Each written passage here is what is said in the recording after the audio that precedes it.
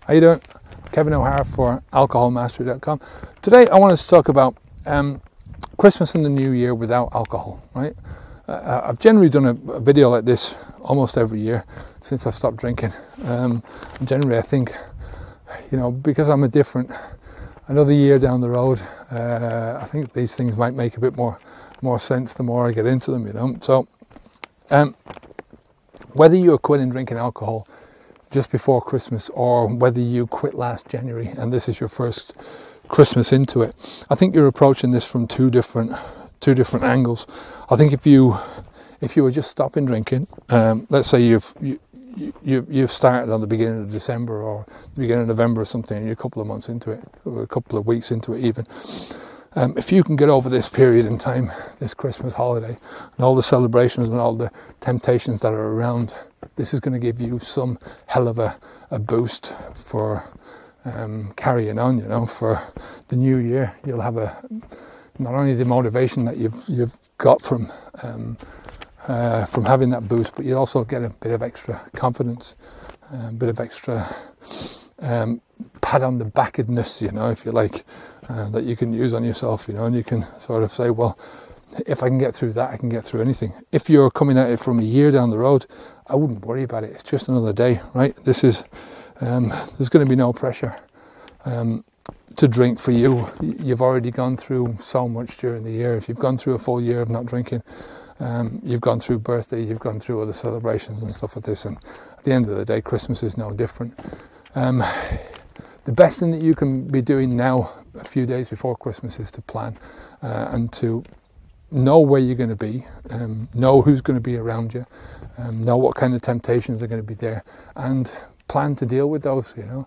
Like I say, if you're a year down the road, I don't think this is going to affect you that much. If you're a couple of weeks into this or a couple of months into it, you know, it might affect you a bit more, but it's still very doable. You know, you can still do this. So, you know, being forewarned is forearmed, you know. Plan these things out, prepare yourself, prepare what you're going to drink, take the drinks with you if necessary, you know. Get some fancy whatever it is that you want, you know, alcohol-free drink, make some of it. You know, there's plenty of recipes online. Just go into YouTube or onto Google and type in non-alcoholic Christmas festive drinks, and you'll find loads of stuff there.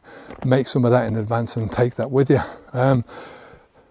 Next thing I'd say to you is just to take it easy on yourself. You know, this is a lot of people have just so much pressure which is attached to this specific period of time, you know. I love Christmas because it's such a fun time. It's a time of celebration. It's a time to celebrate the end of the final of the year that's just gone by. The more you get into this without alcohol, the more you'll have to celebrate, and the more you'll want to celebrate this time of the year. And to bring in the new year, you know, it's a time for celebration. It's a time for celebrating what's new and the possibilities for the new year, for 2018. You know, so. Enjoy it, you know, get up and, you know, plan what you're going to do, be with your friends, be with the people that you love, have the food that you want to eat, and enjoy it. And as far as anything else is concerned, you know, take it easy. You know, it's not about boozing it up. That's what we've made it into over the years, you know, as a society, not just as individuals, but as a society. So enjoy it, enjoy the festivities, enjoy the people, get on with things, right? Try and keep things as simple as possible, you know, don't make it complicated. You know, Christmas doesn't have to be complicated, you know, we make it complicated for ourselves.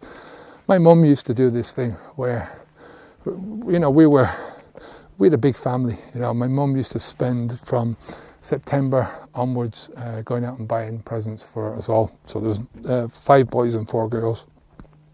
And she'd be buying them out of her from, as I say, from September, and she'd be wrapping them up, and she'd have them all ready. And she'd have this thing where, you know, all of our friends, you know, they would get up in the morning, they would open up the Christmas presents straight away on Christmas Day.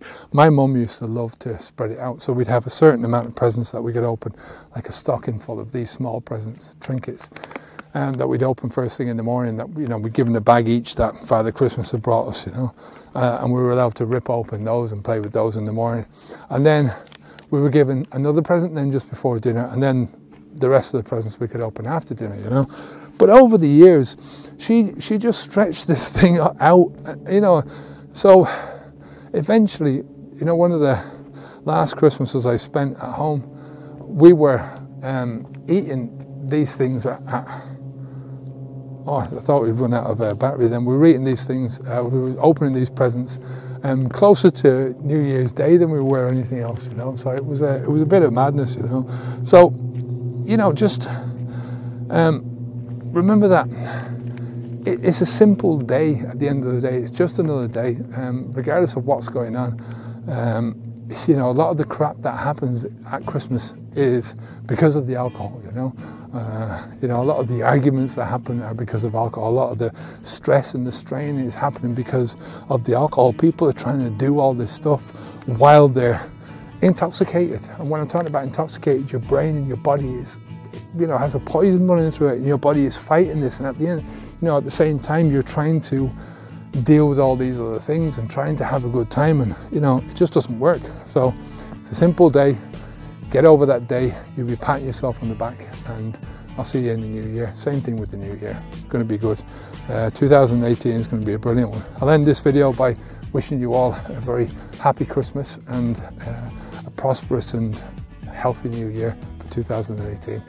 Take care of yourself, good luck, onwards and upwards. Take care, bye bye now.